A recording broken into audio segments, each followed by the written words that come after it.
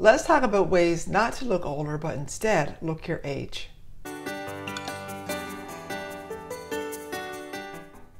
I'm Sheila, I'm a personal stylist, and I help women find the best styles that suit their body shape, their coloring, and their personality so they can dress well with ease.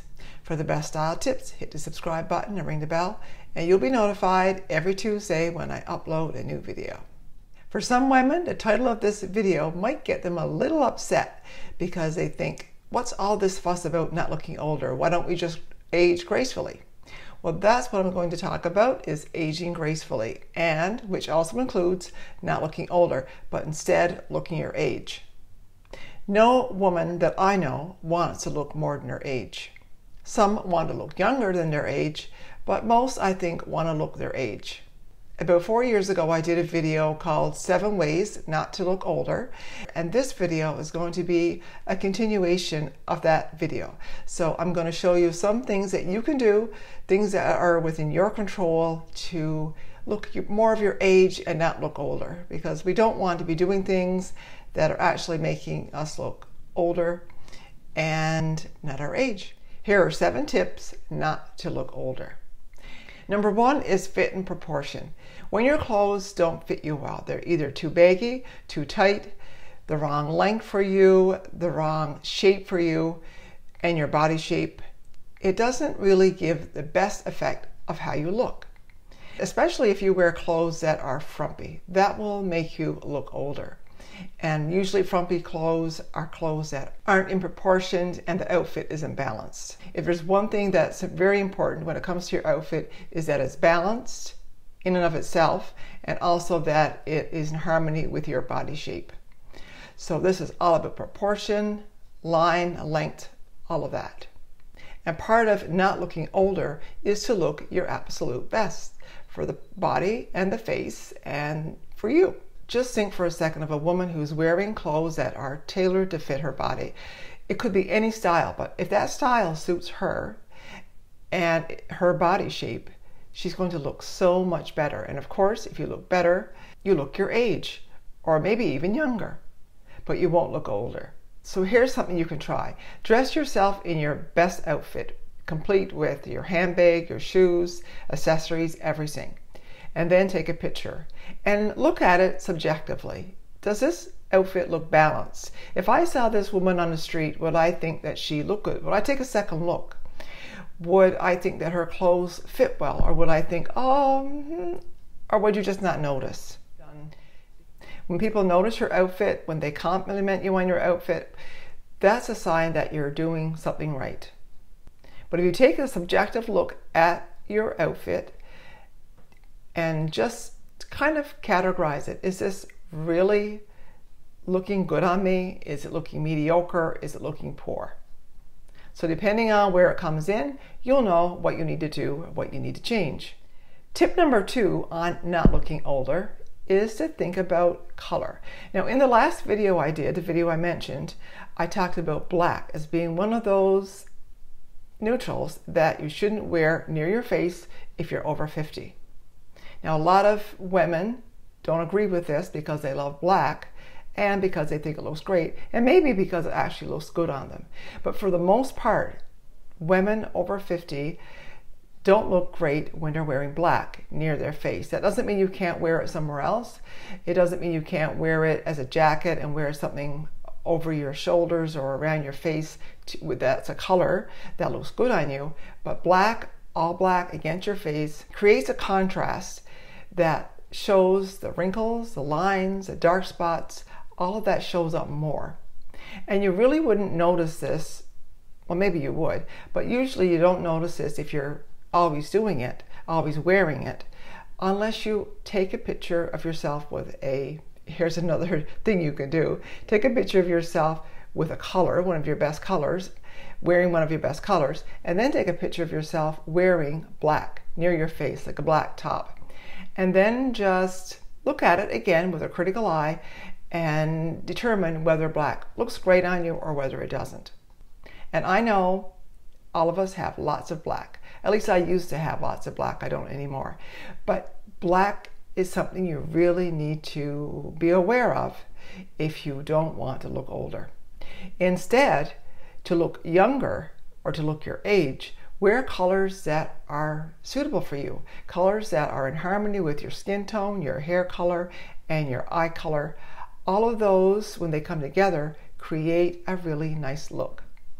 So if anyone ever says to you, that color you're wearing is really nice, as opposed to the color you're wearing really suits you, looks great on you, the first one means that it's a nice color. Maybe it's a color that stands out. The second one means that it looks good on you. But regardless, I would suggest that if you don't know what your best colors are, to find out what your best colors are, wear them and slowly get black out of your wardrobe if you have black in your wardrobe. And again, there are some women who can wear black. I'm not saying everyone can't, but make sure if you're wearing black that you're one of those people who can wear black, or you take the chance of looking older and not your age. Number 3 is the skirt length and dress length. Now, I mentioned this one before as well, and this has a lot to do with proportion. Again, it's all about the clothes you wear that creates that look that's you and creates how you look. So you can change how you look. You can look anyway. And if you look at really good actors, you'll see that they can change how they look for each movie. And the personality they're dressing for in a movie makes them totally different. So if you ever watch Meryl Streep, she has a different look for every movie, which goes along with the character. So let me bring that back to you. And that means that you can create the look you want to. So, but best, don't create a look that's somebody else's. Create a look that is yours, that resonates with you and how you want to look. So when it comes to skirt length, let's go back there, and dress length, it can make you look really frumpy. The wrong length can make you really frumpy, and I'm sure you've heard me say this before. So make sure that you're wearing the length of your dress and your skirts are the right length for you and your body proportions, because we're not all the same. We're all divided vertically, different. We're different vertically, and we're also different horizontally. So if you know your measurements, you know the best hemline for you, and you know the best pant leg, you will look a lot more pulled together, and that proportion and fit will be better. So it's not just about dress length and skirt length. I talk a lot about that. It's also about your jacket length. A jacket that's the wrong length can really throw off your look. Let's say, for example, a long jacket is trending or is stylish, but it doesn't suit your proportions. So when you wear it, it makes your legs look shorter, it makes you look shorter, it makes you look out of proportion. Well, that jacket isn't meant for you. The best jacket for you would be one that is in proportion to your body length and where your measurements are. So that might be a little bit shorter. It still will be long on you, but it wouldn't be as long. And of course, this requires a tailor. In order to get all of your lines and all of your measurements perfectly in your clothes, buying off the rack doesn't usually work, because we're all different and we all have different measurements. But a tailor can help. They can help tweak your clothes so it suits your body and suits how you want to look. Now, they can't tell you, usually there might be some who can, but they can't tell you what your best lengths are, but they can do what you tell them to do. So if you say, I want my jacket lengthened to this length, then they can do it, but they won't tell you what your best length is. So it's skirts, dresses, jackets, sleeve length also makes a difference. Your pant length makes a difference. And it's not just what's in style, it's what's good for you. And if you wear any lengths that aren't good for you, they run the risk of making you look frumpy, and they will make you look older. Don't want that. The fourth tip in not looking older is to avoid wearing trends. And those are trends that are old, that have been gone out of style for 10 years at least. And maybe, most likely, if you're watching this video, that's not you. And if it is you, don't worry about it. As long as you know, you can change it. So a trend would be something that was probably popular in the 90s or in the 80s. And I know that's a lot longer than 10 years. Anything that you had a long time ago and you're still wearing, it might even be a handbag. Maybe it's glasses. maybe your glasses have the same rims as they did 10, 15 years ago. You change the lenses, but you don't change the glasses. Or maybe it's a handbag that you had and you keep using the same handbag over and over again. That will make you look older. And the reason for this is trendy items stand out. So if you take a trendy item from years ago and you wear it now, it will stand out and it will make you look like you're not keeping up. And not keeping up in a big way, because that was 10 years ago. You don't have to keep up month by month or year by year or season by season, but you need to keep up at least in 5 years or so if you don't want to look older. The fifth way not to look older is to be very aware of your makeup. Now, a lot of women after they get a certain age don't wear much makeup at all, which is much better than wearing too much. And too much, what I usually see, would be too much eyeliner, too much foundation, too much powder. Those are the three that really show up most. So when you wear really dark eyeliner like you wore when you were 15 or 16, and you wear it on the bottom as well as the top, so it outlines your eye, it creates a look that makes your eye look smaller, and it looks darker, and it looks harsh. So it would be better just to wear eyeliner in a very thin line, because it's nice to have eyeliner, but wear it between your eyelashes and make a thin line, and don't wear any on the bottom. Or if this is like a drastic change and you say, I really need that bottom eyeliner, try some eyeshadow on your bottom line, because it'll be a lot lighter. Not wet eyeshadow, dry eyeshadow, and that will be a lot better. Foundation, make sure you choose a foundation that is the same color as your skin, and also that it isn't put on too thick. If it's too thick, it gets in creases, it shows up. And again, if you put powder over that, now you've got double whammy. So that makes a difference in how you look. Again, do a self-assessment, take a look at the makeup you're wearing, and ask yourself if you've changed it in the last few years, 10 years, 15, 20 years. If you haven't, then it's time for a change. And if you want to know more about this, there are professionals who can help you, show you how to apply it, and they know a lot about makeup and beauty. Just make sure that it's somebody who actually knows, and not somebody who's trying to promote products. The sixth way you might be looking older is by wearing undergarments that aren't suitable.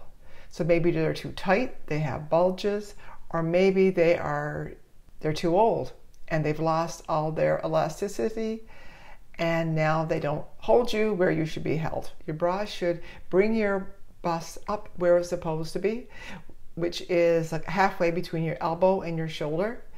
If it droops down below that, it makes you look older. Again, this might not be easy for everyone, because we're all different and everyone has different bust sizes, and it's not always easy.